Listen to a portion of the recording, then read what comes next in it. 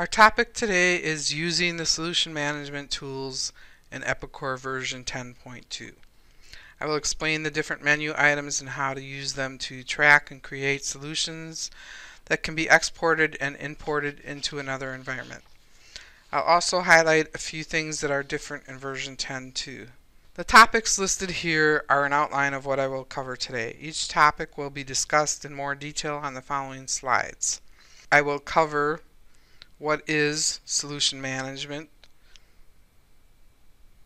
solution types, solution elements, solution workbench, the custom solution number and build number, database scripts, checksums on solutions, and then we will review solutions in Epicor 10.2.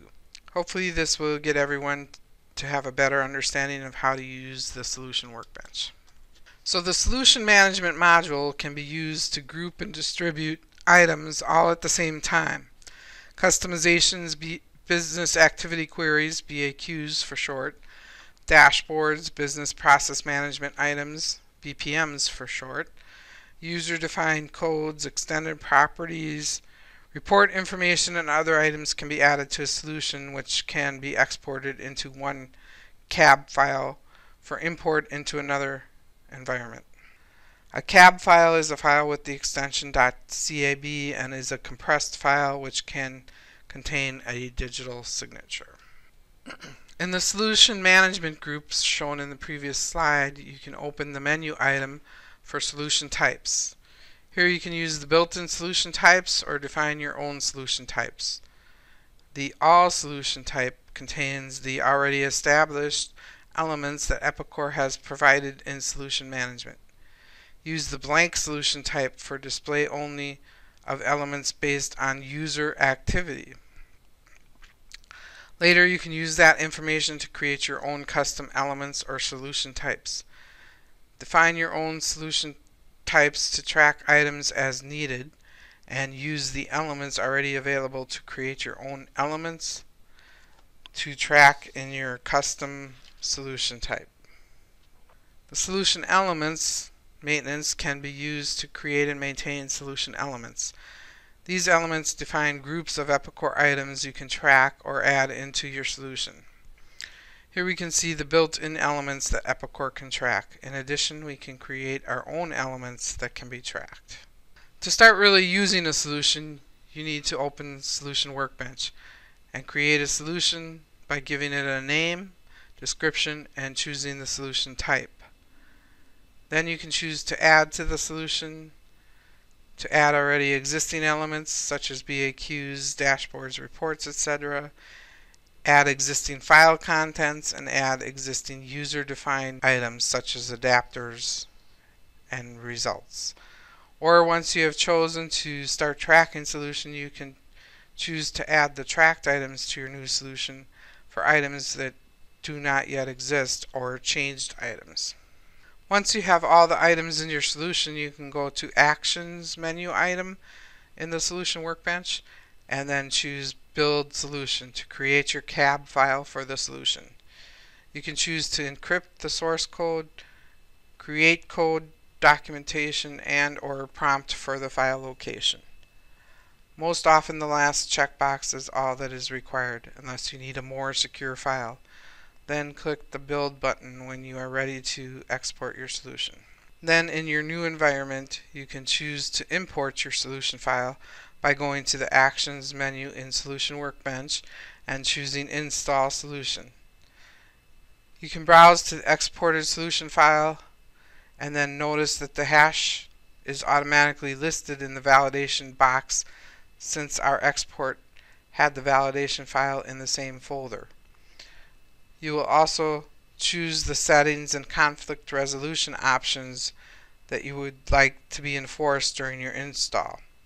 Then click on the Install button at the bottom, which is not shown here due to picture space requirements.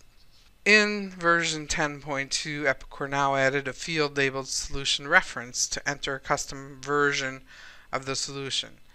The creator of a solution can use their own version tracking information for a solution package. This field is for informational purposes only. Each solution is also now provided with a build number. Epicor automatically displays the read-only field in the build iteration box.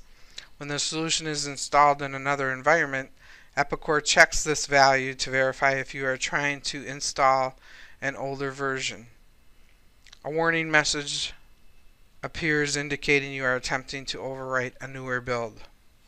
In Epicor 10.2, you can now use the Add to Solution feature to add database scripts or SQL scripts into a solution. When the solution is installed on a system, use your Run Database Script Runner action found under your database in Database Server Management in the Epicor Admin Console. You can enter notes in the Solution Workbench to describe the function of each script. Remember, it is the responsibility of the script creator to write an SQL statement that can safely be executed on your system.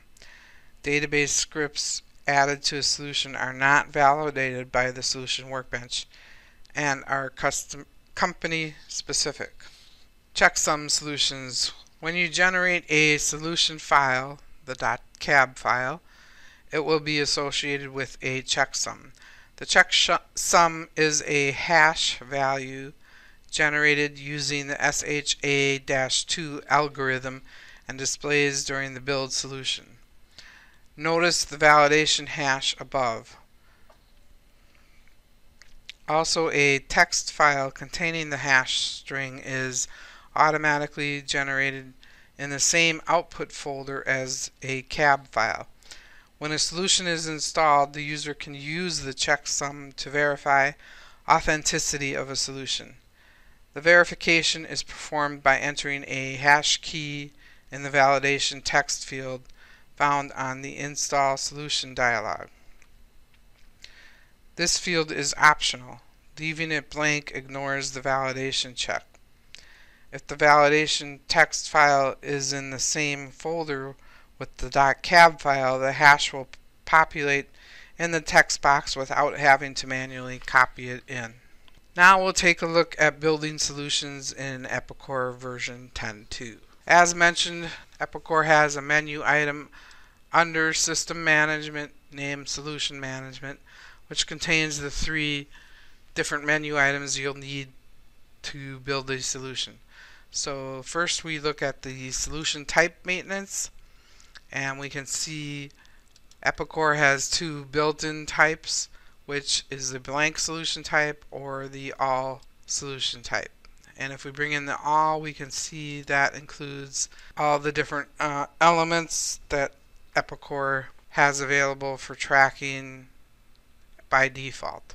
If we look at the solution element entry, we can see that Epicor actually has 24 different element types, and you can add your own custom elements that you would like to track. So Epicor has these available by default, and you could add your own if you'd like to.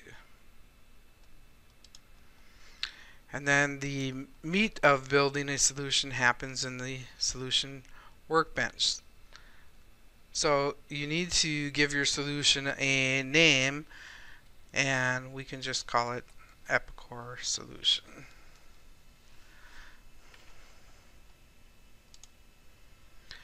We have to tell it one of the types that we want to use, and we can put any other additional information on the side here. If we want to say BAQs and dashboards, and if we want to, we can put in a version number here.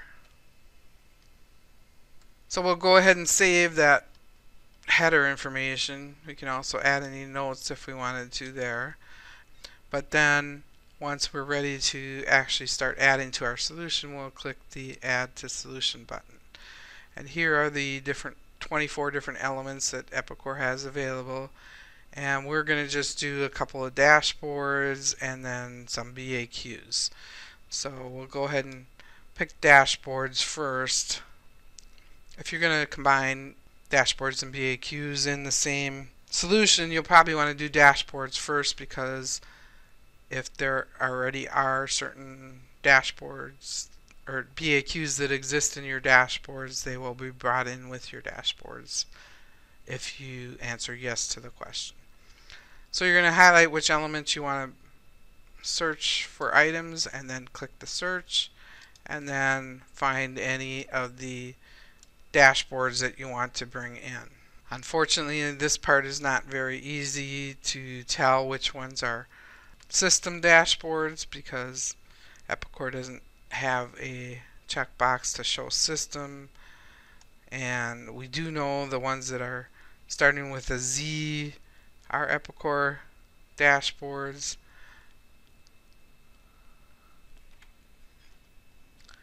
I'm going to just pick a couple and hope that they're not system dashboards, but even if they are, it won't hurt for our demonstration purposes. Okay, so the two that we chose are now shown on the bottom, and we're going to click Add to Solution. And now, because each dashboard has different BAQs attached to them, it asks you if you want to add them. So I'm going to go ahead and say yes.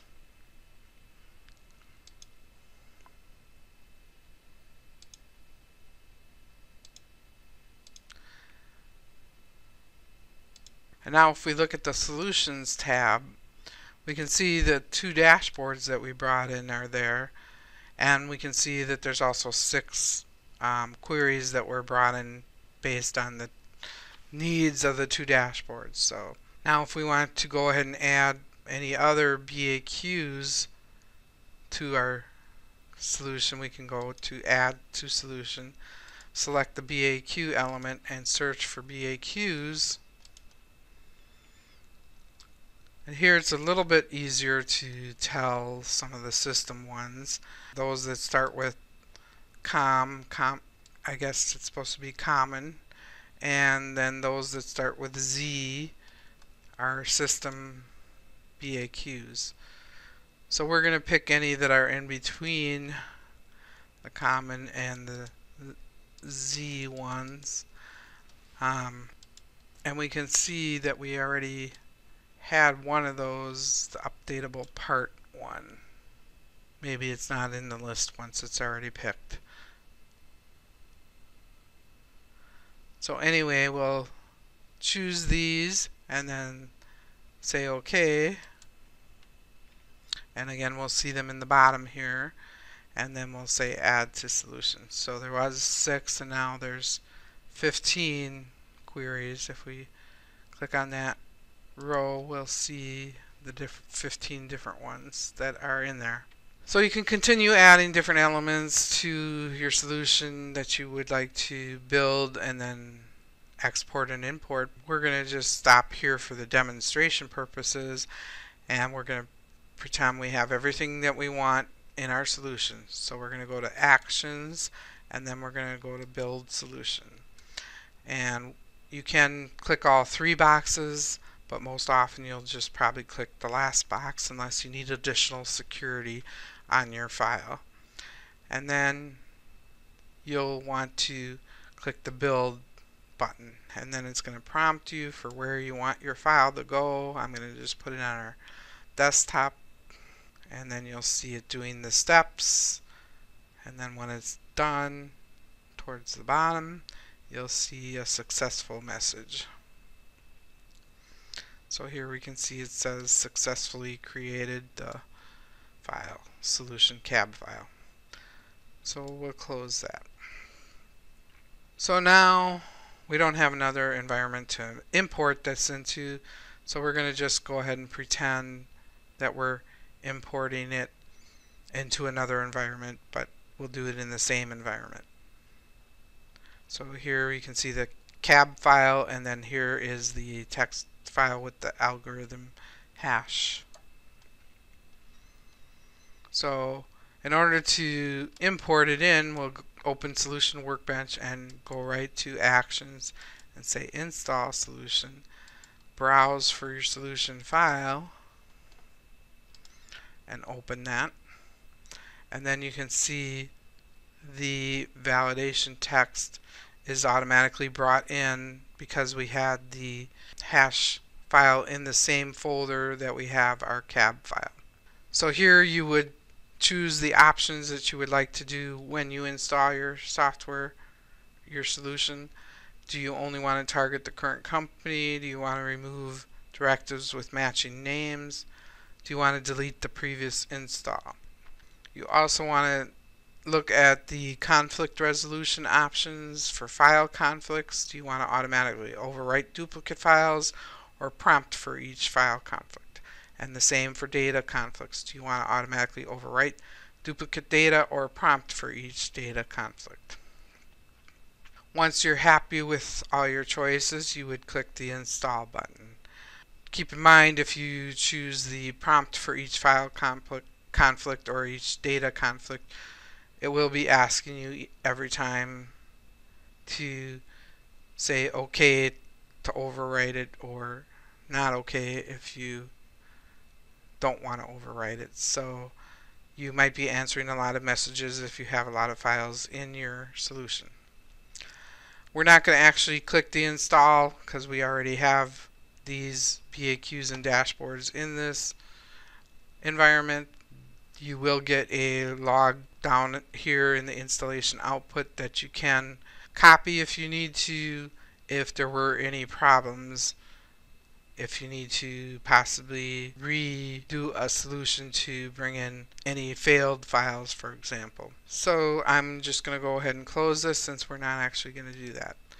Solution management can be very useful as you create and add new custom items to Epicor and move along in upgrading to different versions of Epicor. They can also be a useful tool for keeping point of reference versions of your customizations.